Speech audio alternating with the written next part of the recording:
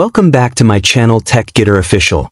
In today's video, we will learn how to fix the "you do not have permission to access" error in Windows 7, 8, 10, or 11. This error usually occurs when you try to open a drive or folder, and Windows restricts your access due to permission issues. First, click on the search bar and type this PC, then open it. Now, right-click on the drive or folder that is showing this permission error and select Properties. A new window will open. Click on the Security tab, and then click on the Edit button to change permissions. Next, click on Add, and then click on the Advanced button. Here, you will see an option called Find Now. Click on it. Windows will display a list of available users and groups. Scroll down to the bottom and find Everyone.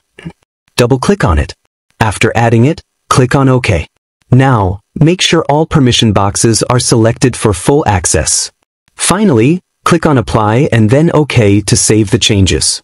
Close everything and try accessing the drive. And that's it. Your permission issue is now solved. Thanks for watching. If you found this video helpful, make sure to like it, share it, and subscribe.